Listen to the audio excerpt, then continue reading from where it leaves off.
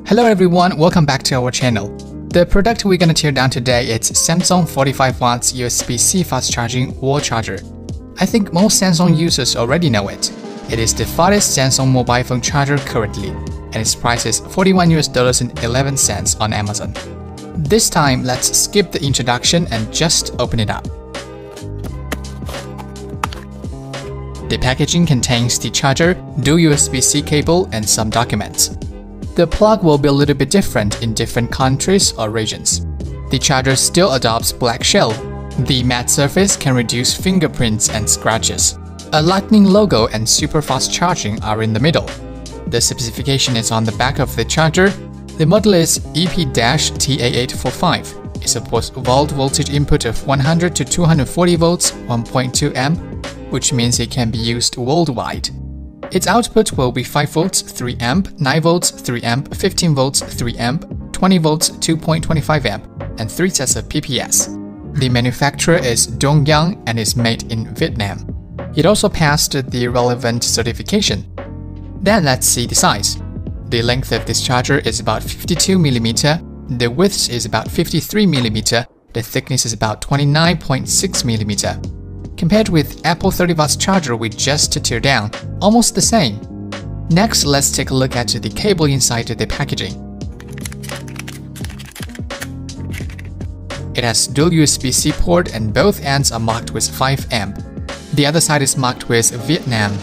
The length is 1 meter. Use the ChargerLab PowerZ KT002, we can see it's a passive cable and has e-marker chip inside. It can support 100 watts charging but just USB 2.0 speed of data transmission. 1 meter confirmed again. And then let's test its performance. The test results shows that this charger only supports Samsung 5 volts 2 amp DCB protocols and QC4 PD3 PPS fast charging protocols, and is not compatible with other fast charging protocols. The 4 supported fixed PDOs will be the same as what is printed in the shell, except that it also supports 3 PPS PDOs of 3.3 volts to 11 volts 5 amp, 3.3 volts to 16 volts 3 amp, 3.3 volts to 21 volts 2.25 amp.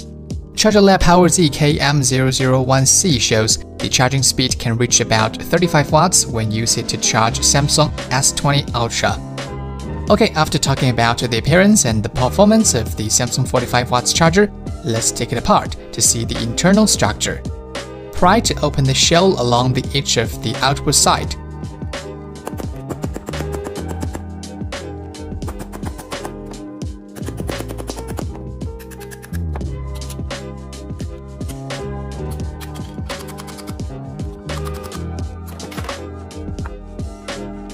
Take a look at the PCB module.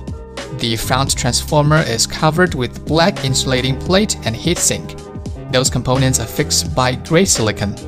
The heating components on the back of the PCB are also covered with silicon. There is a plastic insulation plate to isolate the high voltage electrolytic capacitor and the output port. We will clean up the PCB module and then introduce its inner components.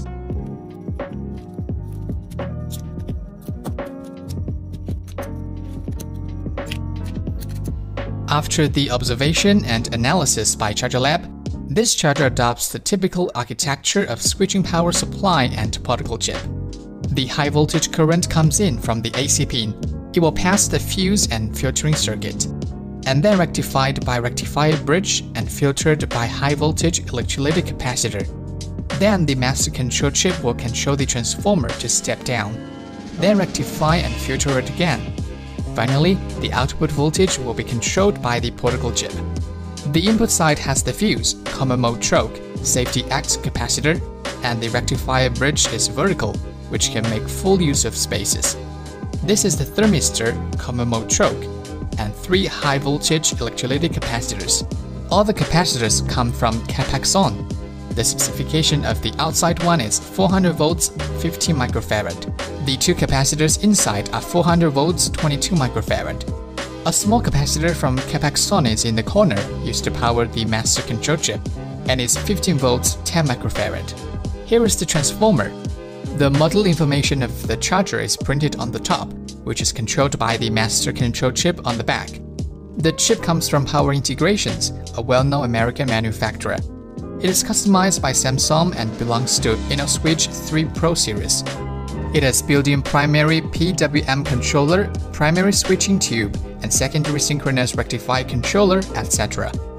Except for the master control chip, a discharge chip of X capacitor from Power Integrations is also used on the primary side, which is used to improve the energy efficiency of the charger. Model is CAP200DG. The synchronous rectifier MOSFET is next to the master control chip of the power supply and is used to cooperate with it to convert the AC into DC, with send voltage is 100 volts. There is also a protocol chip belongs to MM101 series, which is designed and produced by Samsung. There are two solid capacitors on the front secondary side, connected in parallel. Both are 30 volts 300 microfarad. They are used for filtering after rectification, which makes the output voltage more stable. The output port has outer plastic for protection, and the blue-white capacitor is next to it, used for reducing output interference. You can see that there is also a 30 volts V-bus switching tube of output next to the output port after removing the transformer, which comes from Winning Team International. Okay, that's all components of Samsung 45 watts USB-C fast charging wall charger. I'd like to say that the components quality of this Samsung charger is pretty good. Its master control chip comes from the well-known brand Power Integrations, and the chip has high integration, which makes it has fewer components. But we still need to know the protocol it supports are not as good as many third-party chargers. If you just want to charge your own Samsung phone, it's totally enough. So for this $41.11 charger, do you think it's worth it? And compared with third-party chargers, which one you'd like to choose? Leave your comments below and subscribe to us. I'll catch you guys in the next video.